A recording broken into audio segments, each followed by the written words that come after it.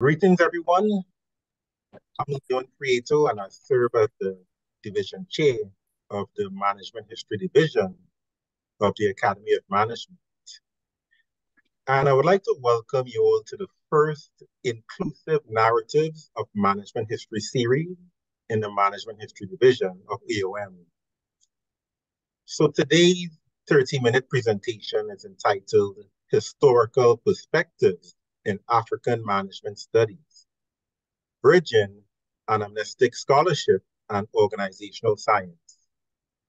The esteemed speaker is Dr. Baniyelme Zoogah, who serves as an Associate Professor of Management at McMaster University's DeGroote School of Business in Ontario, where he specializes in human resources and organizational behavior. He has experience as a visiting professor in Ghana, Germany, and South Africa, and has authored multiple publications, couple of books as well. His paper, Academic Athena, Writing in Africa in Management and Organizational Science, earned the Best International Paper Award within the Management History Division at the 2022 Academy of Management Annual Meeting. In addition, Dr. Zoogah is also the past president of the Africa Academy of Management. So we ask that you go on mute for this presentation, and we also ask that you save questions to the very end because we have 15 minutes of questions and answers. So without further ado, Dr. Zoogah.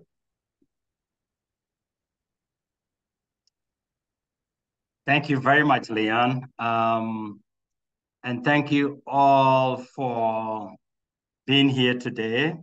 I know your time is precious, and so I'm very, very grateful for your attendance. Just to guide the discussion, this is a brief outline of what I'm going to talk about. Just a brief context first, and that is followed by just a brief review of management and organization science. And then I go into African management studies and specifically the role of anamnestic scholarship.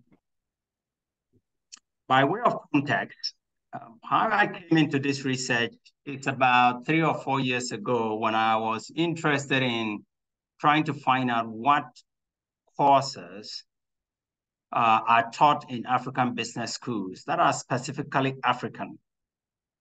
So as a result of the content analysis, I looked into universities and business schools, and this is just a graph showing the growth of universities and business schools across the various periods. But the part that I was interested in is just this, which is the various courses. And at the time, this is 3 years ago, when I was looking, I did not see a single course from any business school that focused specifically on Africa. That was concerning to me, maybe because I was looking at the internet. Probably they had it, but it was in their intranet. That I don't know. But based on the content analysis via the internet, I did not see any courses that focus on Africa. So it seemed to me that Africa was like a tabula rasa. And what we know from institutional voice, basically the thinking was that Africa has nothing to offer. In fact, this idea of institutional void, as some people say, is that entrepreneurial practices in extreme institutional voice in Africa, Chinese business SOEs, their response to institutional void in Africa, overcoming institutional voids in Africa. These studies, and in fact, I would say, and it's not my word, but Soyinka's words, Ayiko Ama's word, basically they think that Africa has nothing to offer. But Across the spatial and temporal contexts, Africa has never been empty with regard to MOS knowledge and practices. Indeed, Reng and Bedayin in their recent book in 2023, when I first saw it, I looked at chapter 2, and we dealt with management in early civilization. So I reached out to Bedayin and asked him, is chapter 2 organized chronologically? And he said, yes, it is organized chronologically. And I said, okay, if that is the case, I don't think that is the right place for Egypt. Egypt is not third. And then what is in yellow was his response to me. Basically, he said, there is a treatment of the development of management taught in Egypt, which would be a wonderful addition to the literature.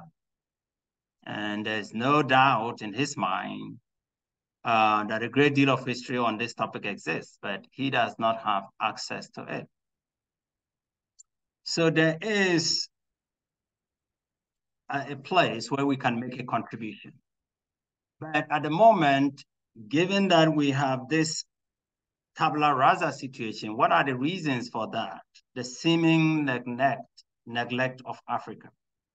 One is portrayal of Africans as having done nothing, developed nothing, or created nothing. Indeed, this is an identical comment that was given or made to Soyinka by a German, a young German, when he was there visiting as part of his Nobel laureate. And that forced him to write the book of Africa, basically to show the contributions of Africa to the world.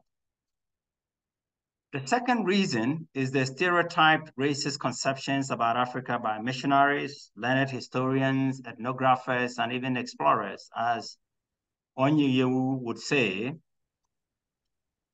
And the third was a concerted effort to hide the fact that you had documented evidence of Africa's contribution in various spheres of management, philosophy, science. But that concerted effort to hide the facts was because they wanted to promote slavery and the economic exploitation of Africa so that they can justify it as that Africans are not really human beings that possess rights like Europeans. Even in management and organization science, scholars seem to have adopted that narrative and either not looked in the crevices or they are amnestic. For African scholars, that means that they have been asked to wipe clean their past so that they can fit in the global sphere of scholarship. They've been told to ignore their ontology, their contributions, and their history. Examples exist, and that is because of management and organization science, the study of management and organizational processes, structures, strategies, and behavior of organizations and their members, and which has been dominated by America and to some extent Europe, traditions that ignore other contexts, even though management and organization science is context dependent and paradigmatic. That is why Boya-Sigler and Adler, 1991, criticized it as being a parochial dinosaur because it reflected parochialism, which is based on ignorance of others' ways. And indeed, Ayikwe Ama, in 2018, asserted that an amnestic scholarship is wrong. Fortunately, there have been changes, and those changes are breadth and they are upward. The changes are reflected in three terms. The first term is the historical term. There are three alternative characterizations of it, according to Mills and Co. You have the historic return to management and organization science, rethinking of management and organization science from a historiographic perspective and critically interrogating management and organization science and its relationship to history and the past. The historical turn also has a functional and dysfunctional use. It is the functional use that I leverage in my 2021 paper. Second turn is the positive turn. That focuses on positive states and processes that arise from and result in life-giving dynamics, optimal functioning, and enhanced capabilities. It has three domains: subjective experiences, individual traits, institutions, and organizations. The third turn is the impact turn. That deals with the relevance and utility of research and scientific quests to a particular group. It centers on what matters and has various forms: academic, practitioner, educational, and policy. Indeed, Reineke and her colleagues indicate that there are 7 pathways to which one can conduct impactful research.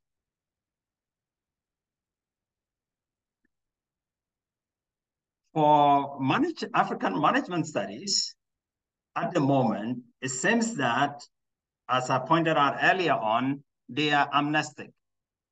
I say that because there is very sparse autochthonous theories, and African context seems to be for testing allochthonous theories. So given the turns and the amnestic orientation, what scholarship is expected of academics interested in Africa? First is enjoyment by Hutunji, the African philosopher, who said African intellectuals have a responsibility to avoid the Amos syndrome. And that syndrome refers to the tendency to engage in exquisite scholarship that has no relevance to your original context. Amos was a Ghanaian who was taken to Germany in the 1700s when he was only 3 years old. He was raised by a duke in Germany and became a professor of philosophy and wrote eloquent work in Latin, mainly to European audience. And what he wrote had no relevance to Africa or Ghanaians.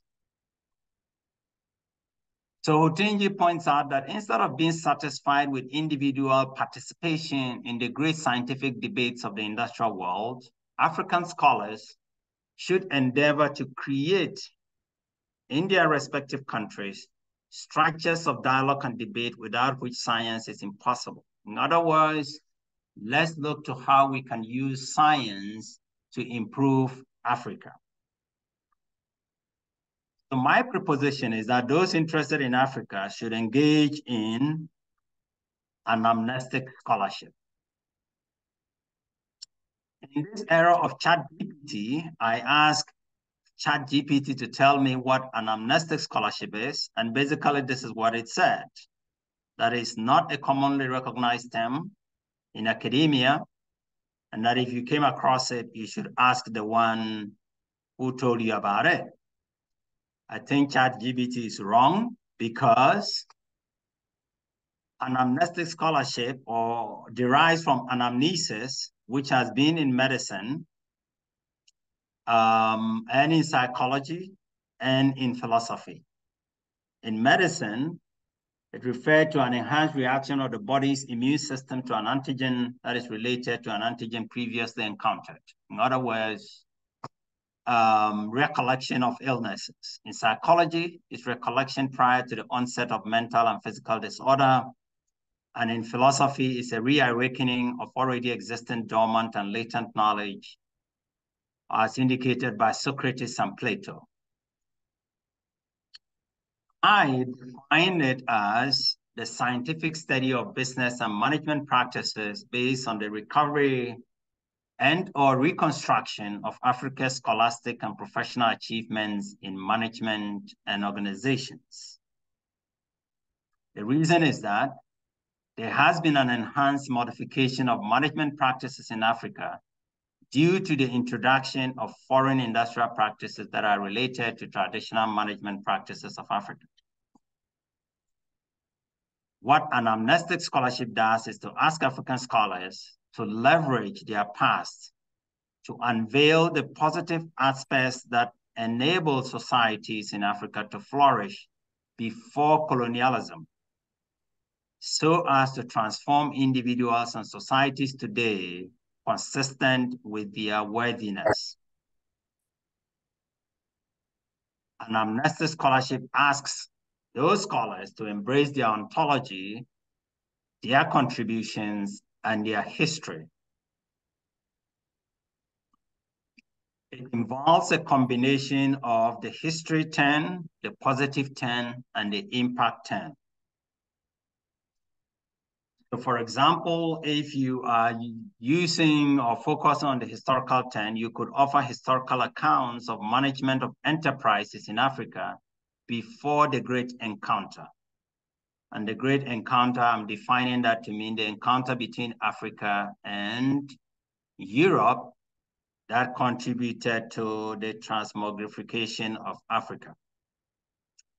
An example is what I did in 2023 by looking at scientific management and the pyramids, basically making the case and the argument that Frederick Taylor, who is considered the father of scientific management, is more appropriately regarded as the father of modern scientific management, because long ago, as far back as 2500 BC, you had scientific management.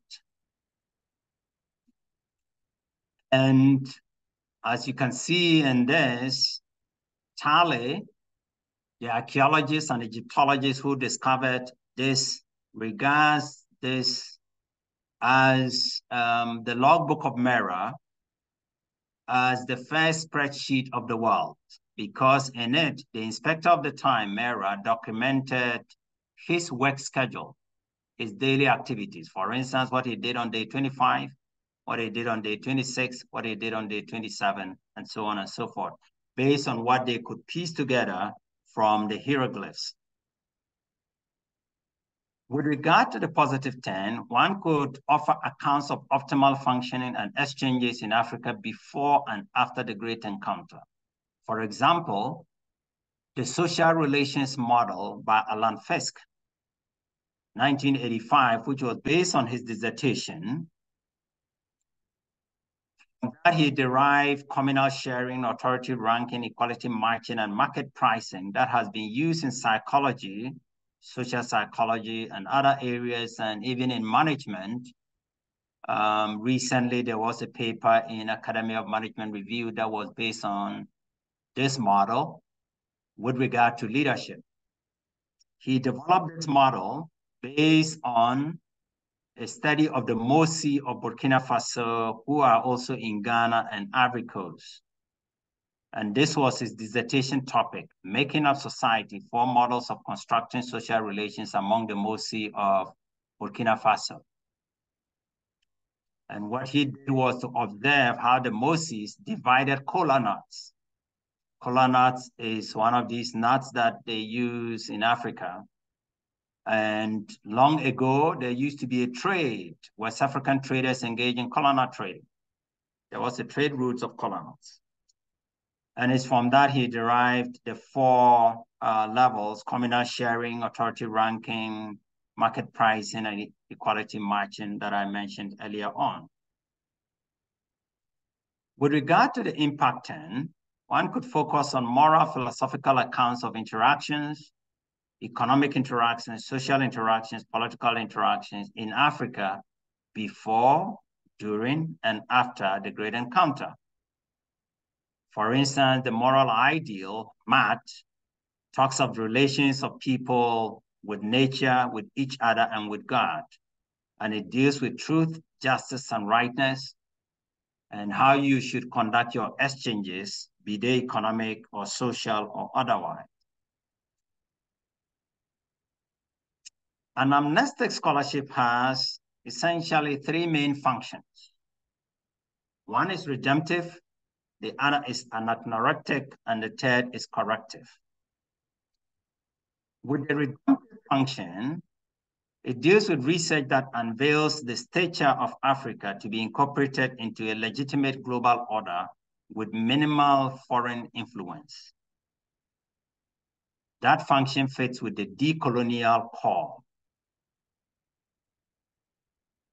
The anachronistic function, anachronesis, in literary work refers to startling discovery that produces change from ignorance to knowledge.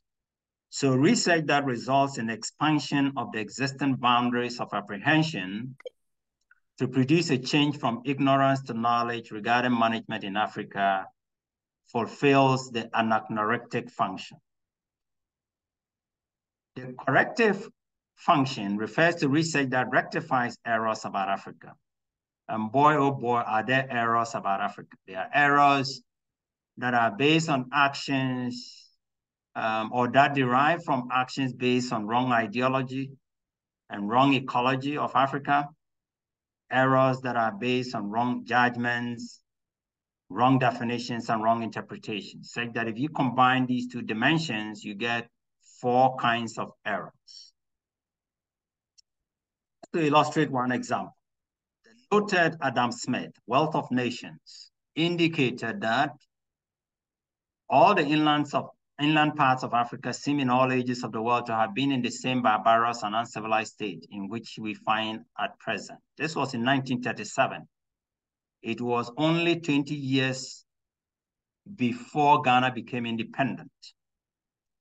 He added that there are in Africa none of those great inland inlets to carry maritime commerce into the interior parts of the great continent, and the great rivers of Africa are too great distance from one another to give occasion to any considerable inland navigation. Indeed, as Hyman 1970 pointed out, Adam Smith was wrong, quite wrong, in his reasoning and his conjecture, because the lack of river transport, what he said was, in fact, there existed an extensive inland network of intra-African trade long before his time, and it had integrated large parts of the continent into the world economy, including the territory that is encompassed by modern-day Ghana. And these are some of the trade routes that cut across Africa. You had trade routes in gold, trade routes in salt, trade routes in copper, and various other minerals and products and services.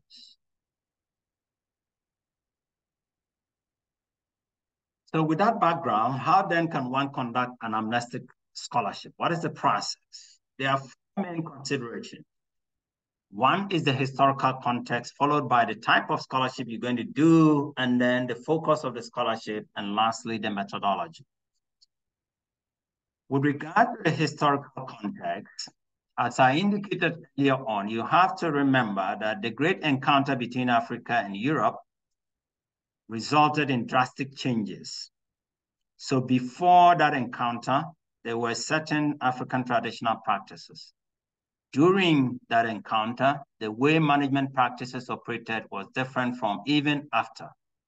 But as a result of the encounter, African practices began to peter out, while those implanted by Europe or Europeans began to surge. So that is important to consider. The second consideration is the changes that occurred as a result of that encounter. And there were several changes that, when organized, can be grouped into changes of displacement, where African management systems are removed and European ones institutionalized, or overlays where European systems, management systems are overlaid on traditional ones, or even appendages where European ones are attached to African ones, And lastly, grafting, where the European ones are tied to African ones and both fuse to become one. Let me just give an example. The Prazo system, as described by Fury and his colleagues in 1992, which was observed in Zambezi, or Zimbabwe and Zambia today, started in the Treaty of 1629, where the Portuguese adventurers seized lands that their crown colony subsequently called the Prazos, which is their property. And that Prazo system became a synthesis of two socioeconomic systems. The first was that of the Shona, which is the traditional practices that consist of the ruling oligarchy and peasant producers, but it was superimposed by the Prazerios as the dominant class. And what happened then is that the Prazerios maintained the socio-political system they found in Zambezia.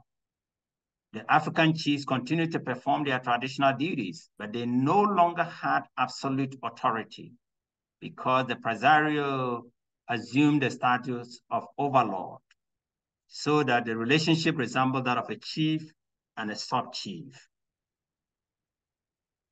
And it's similar to this figure here. Basically, that is what I'm trying to get at. So if you are doing research, you need to take cognizance of this. The third focus is what you are going to study. Sorry about the pen. The focus should be on the ontological demands. By that, I mean the peremptory requirements of being associated with any group of people. And in Africa, that means a broad spectrum of areas: financial, economic, managerial, operational, entrepreneurship, and even consumption. And what that suggests is that there are other disciplines besides management that are called to engage in anamnestic scholarship. And the last consideration is the methodology of scholarship. The techniques and approaches of significance that are rigorous is what anamnestic scholarship calls for. You can use inductive approaches or methods, historiography, ethnography, action research. You can use abductive approaches, exploratory, experimental, and you can use deductive approaches that involve complex designs, integrative designs, experiments. You can even reach out to Egyptology, anthropology, archaeology, as well as history and political science. They have rigorous approaches there that you can use to support anamnestic scholarship in Africa. Let me illustrate as I conclude with three examples from management education, management theory, and international business that I have done or tried to do. The first is management education. And in this particular article that was published in the Academy of Management, Learning, and Education, I started out in the ancient period by looking at the various economies all the way to the postmodern era. And across those economies, the management systems that prevailed in each of the economies. And then as part of that, I looked at various management and organization topics like trade and trade rules, state-owned enterprises, cooperative ventures, value systems, networks of industrial projects, and the principles associated with that from African perspective, as well as enlighteners or modern perspectives, and then across various disciplines: human resources, organizational behavior, entrepreneurship, strategy, and international business. In the postmodern era, trying to make the case for why management education or business schools should be restructured in line with the decolonial call is to try to propose a structure of management education. And this is based, as you can see, on the secular structure that used to be in Kemet, ancient Egypt, and which is still practiced in modern-day Tunisia, but which served as the basis of Fisk's work among the Moses, for example. And I tried to show where formal, informal, and non-formal education could be combined in 4 major circles, ranging from the core to the secondary, tertiary, and proficiency circles. In the second contribution, which focused on management theory, I tried to show how Africa has contributed to management and organization science using generativity theory, and during the pre-modern era, where those contributions contributed to Africa being at the top.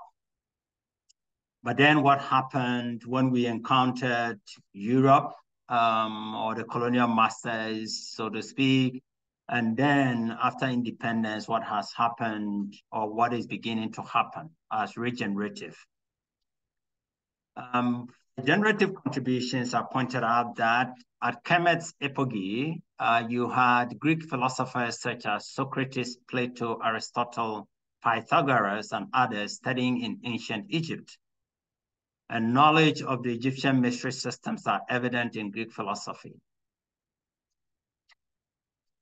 And in the paper, I tried to show when it comes to management organization science, analysis, record keeping, scientific management, work organization, work design, and some other topics of management that exist. And for the regenerative contributions, I tried to show how the contributions, the focus on epistemology or ontology that combines with the identity of the contributors, whether they're African or non-African, and the reasons that account for these regenerative contributions. The third example is in international business, cross-border trading before colonialism that I'm trying to look at. The West African traders, for example, that were in Mali, for instance, in the 14th century and the 16th century, Songhai Empire in the 15th to 16th century, even before that, the Ghana Empire, and where they dealt with gold, cola, and other minerals. And during the colonial era, you had multinationals that played a major role in Africa, as Decker points out, and Murillo, as well as several others. You had concession companies that were assigned to go to Africa and conduct businesses on behalf of the colonialists who sent them there.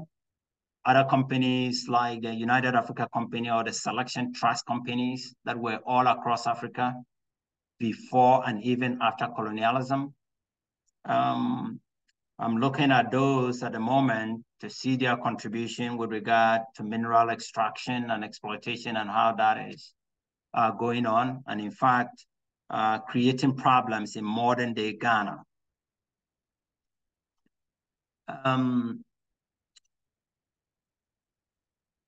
So multinationals have played a major role even in the post-colonial era.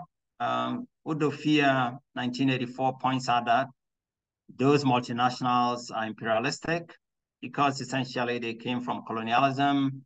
But Peterson, 2021, is arguing that they should share that role and adopt a developmental role in the modern era.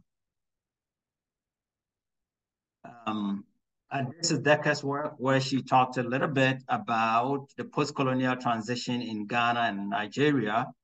In fact, one could also look at other areas where you had other colonial organizations. She talks about the institutional processes that these organizations engage in to try to stay after independence, the activities that they engage in, with the lobbying that they did to try to get certain institutions passed in their favor, so on. So what conclusions can we draw? Essentially, one is the questions that we ask when we are dealing with anamnestic scholarship. The other is the kinds of research. I would suggest and advocate that we move away from amnestic scholarship to anamnestic scholarship. And in doing that, I would ask that we take into consideration the four aspects. The other thing is that there are various domains that one can engage in with regard to anamnestic scholarship, be it education, management education, entrepreneurship, international business, management theory, HR, OB, strategy, and so on and so forth. We should ask the right questions, particularly with regard to the changes to the management systems and practices that are singular, the various types of changes that are pointed out, and whether we are dealing with syncretic changes. And the dynamic effects that we are studying, we have to remember, and I believe strongly, that when it comes to Africa, the effects that we observe in Africa cannot be linear. They have to be dynamic because of the syncretic influences on Africa. And those influences have been spatial, temporal, relational, but also the ontological demands can also generate dynamic effects because they interact with one another. Such that when you are looking at your equations, you have to recognize that Z, and Z here is the syncretic practices and allottonous practices. If you do not account for them in your looking at the effects of African management practices on organizational effectiveness, for example, these confounders have to be taken into consideration. Other than that, you're going to generate effects that are spurious or specious.